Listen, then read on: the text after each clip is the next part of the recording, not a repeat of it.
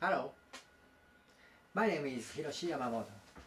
I'm an associate professor of GI surgery at Shiga University of Medical Science, Japan. I will present my poster on May 22nd. Poster ID is SU1959. The title is Daikenchuto enhances intestinal motility and reduces circulating endotoxin levels.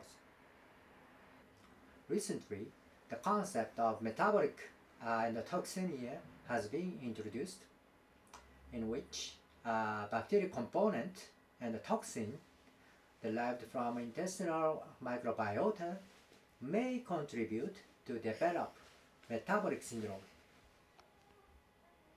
We previously reported a rapid improvement of glucose tolerance with changes of microbiota and increased intestinal motility after laparoscopic sleeve gastrectomy for patients with morbid obesity.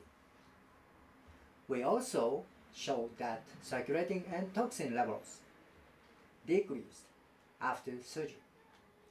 We hypothesized that increased intestinal motility after surgery leading to changes of microbiota and decreased endotoxin level may be the upstream of improvement glucose tolerance.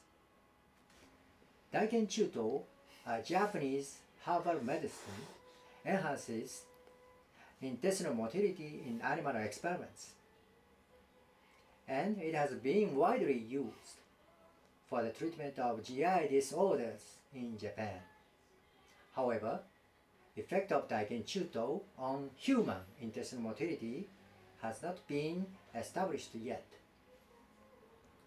This is cine MRI movies showing changes of intestinal motility after Daikenchuto in healthy volunteers. You can easily see the difference of intestinal motility between Daikenchuto and control. We also show that the Daikenchuto decreases circulating endotoxin levels. In conclusion, cine MRI is a feasible method to assess pharmacological effects on intestinal motility in humans.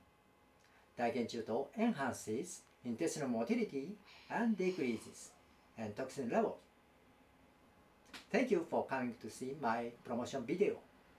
See you at DDW in San Diego.